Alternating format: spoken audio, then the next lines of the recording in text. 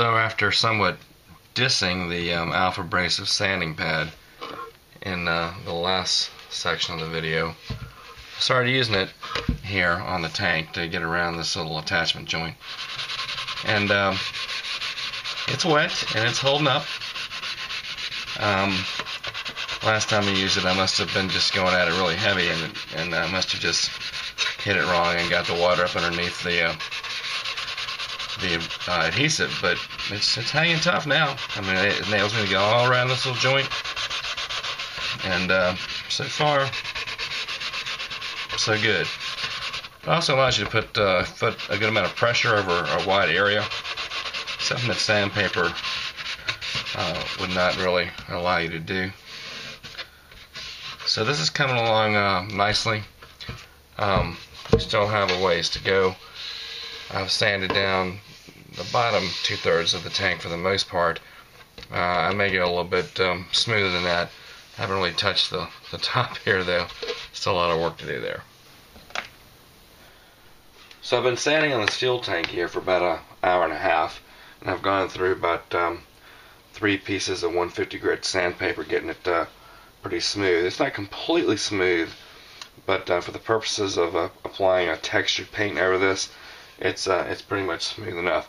So we're going to set this aside and turn our attention back to these solid rocket boosters. Now the solid rocket boosters are divided obviously into halves, just like the fuel tank. And I wanted to point out something here. The solid rocket boosters have a line that runs right down the side of the booster.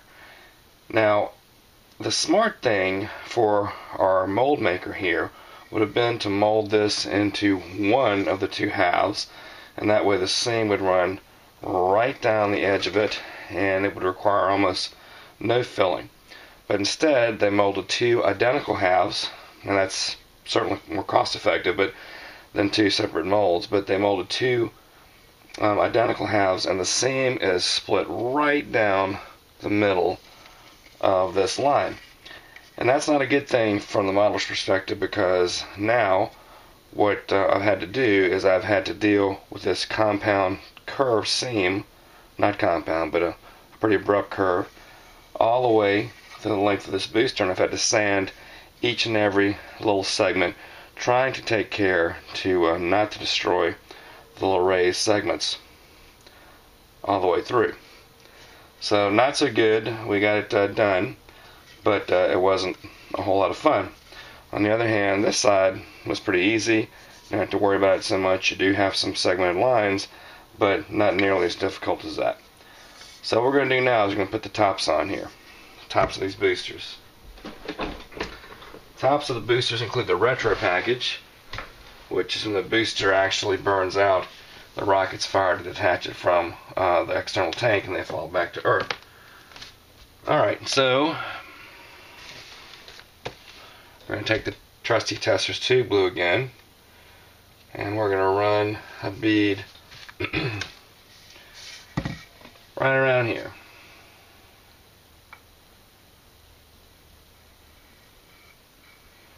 I don't have the precision applicator on here. I don't always use that. Sometimes it's a good thing, but most of the time you don't need it.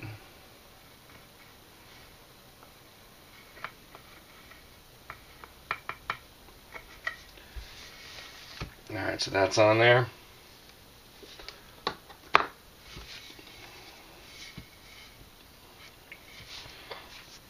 The good thing is there's an alignment pin here, and it's no problem getting this on the right place. So I'm just going to tack that there.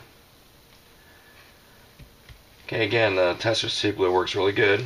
Like I said, you can tack it on, you can move it around, make sure it's aligned like you want it, and then come back with something a little more permanent. In this case, we're going to use Tamiya Extra Thin.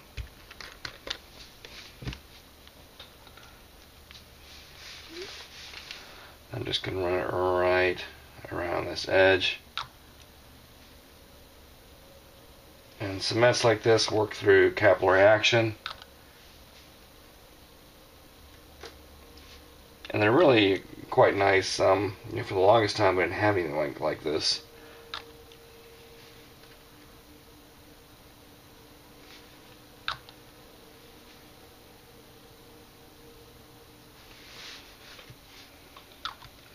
Just work your way around it a little bit at a time. It's not going to cause any damage to your finish really, unless you just keep pouring it on, because it evaporates pretty quick.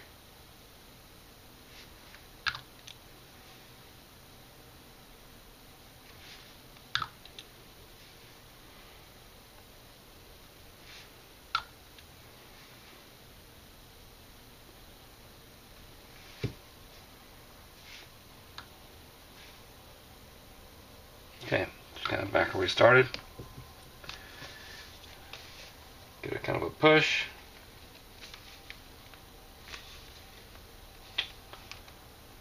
And that is going to hold just fine. We'll come back and then clean up that seam.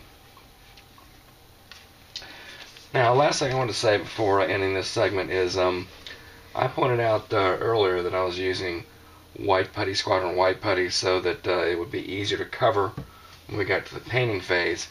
But it occurred to me, after looking at some of the video work, that you really can't see this very well on video. You can't really see the putty work that I'm doing. So what I'm going to do here is, for the remainder of our video builds, I'm going to switch to Squadron green. And Squadron green is going to allow you to see exactly where the putty is and how it blends in with the plastic. It's just a little bit better for video.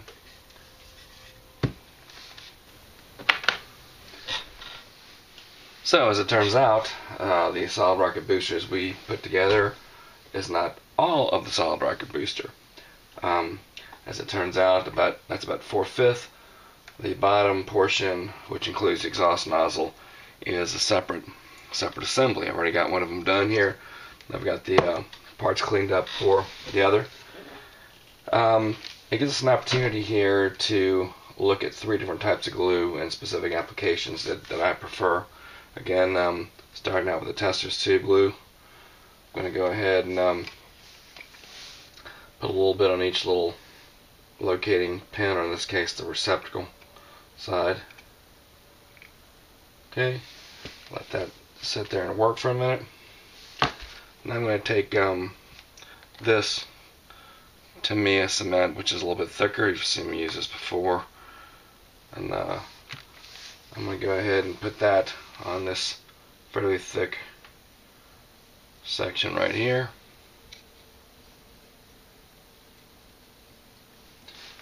Alright, and then we're going to put these halves together.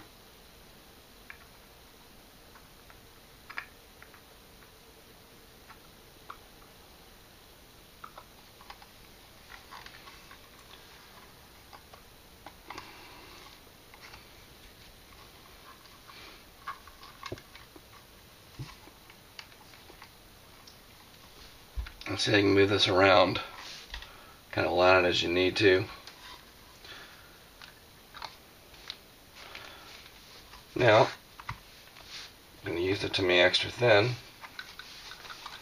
Again, this is just one of several liquid glues that are similar to this. It's just what I happen to have here now. 10X is another one.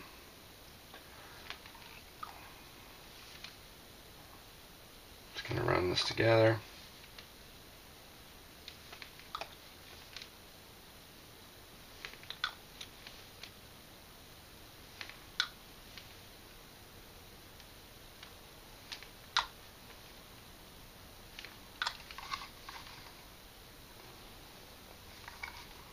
Nice push.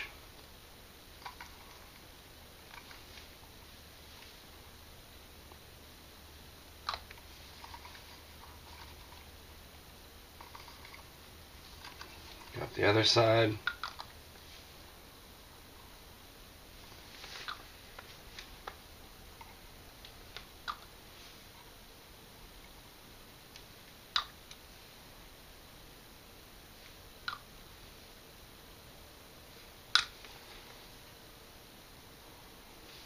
Nice push. Make sure all these little ribs are aligned nicely. Better to get it now than come back and fix it later.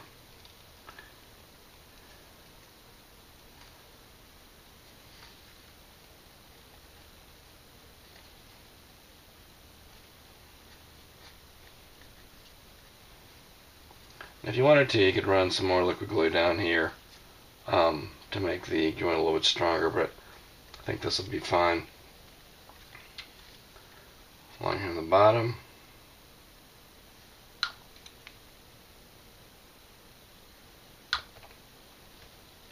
Okay, so this is nice. This is good. Now I need to get this portion. Now there's a pin here to locate it with. Do a little test fit.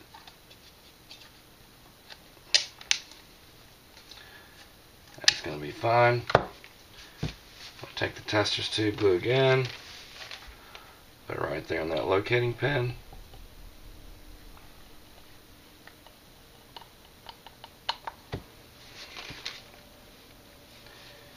Then I'm going to use this slower acting, thicker Tamiya, stuff in the orange bottle, and pile this all around here. Again, you can do this because it doesn't dry so quick, and it'll set up a real strong bond when it's ready, when it's dried properly. Alright, and just put these together. A little pressure on them. Now we're not completely done yet because I'm going to take the Tamiya extra thin again, and I want to run it right around this base.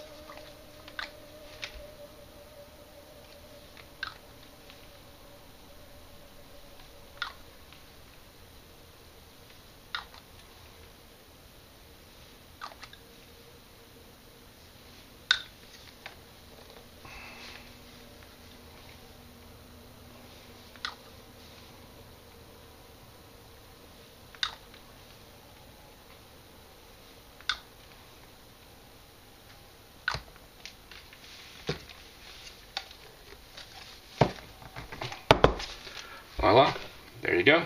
Nothing to it.